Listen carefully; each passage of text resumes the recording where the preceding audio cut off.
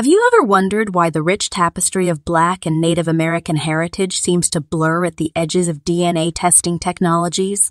Today, we dive deep into the heart of our ancestral lineages, unraveling the enigma behind the absence of Native American DNA in the genetic tests of African Americans. Despite the oral histories and family stories that speak otherwise, let's embark on a journey to discover the truth about DNA tests for Black and Native heritage. 5 points to consider. Why might your DNA test not fully reflect your Black and Native heritage? 1. Dilution of genetic material. The idea is that over time, our ancestors' DNA gets mixed and becomes less noticeable.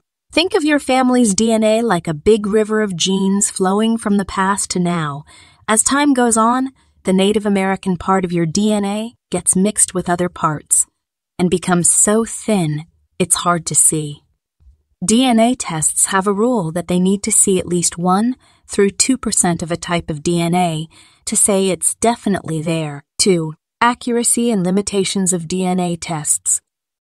But the plot thickens as we consider the tools of our quest, the DNA tests themselves. These tests compare your DNA to reference populations, but what if the map they're using is incomplete? The limitation here is stark. If the database lacks samples from specific Native American tribes, the resulting picture of your heritage may be as incomplete as a puzzle missing several pieces. This gap between reality and representation highlights a critical accuracy challenge in DNA testing. To illustrate, imagine a scenario where there are 10,000 individuals from a wide variety of Native American tribes. Yet the DNA testing company's database includes samples from only 2 of these tribes.